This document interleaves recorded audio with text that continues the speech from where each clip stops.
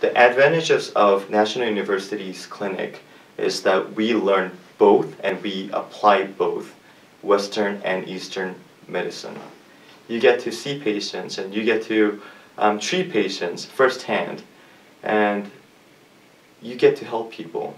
In Oriental medicine examination, we will do a tongue diagnosis and pulse diagnosis and various medical history taking.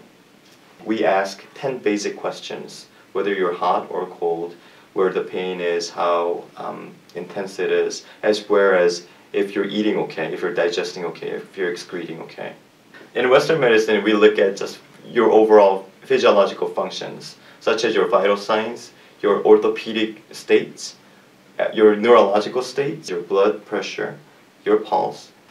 If you apply both Western and Eastern medicine together, then there are a lot of things that you will pick up and diagnose correctly.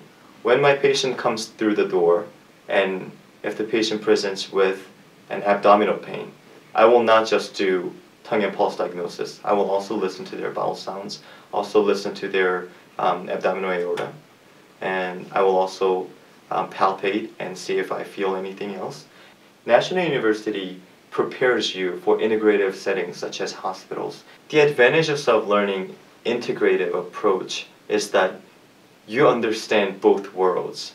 You understand when you get a CAT scan report, you can read it and understand exactly what it is that they're saying. Having that tool, that you can use to help your patients is tremendous.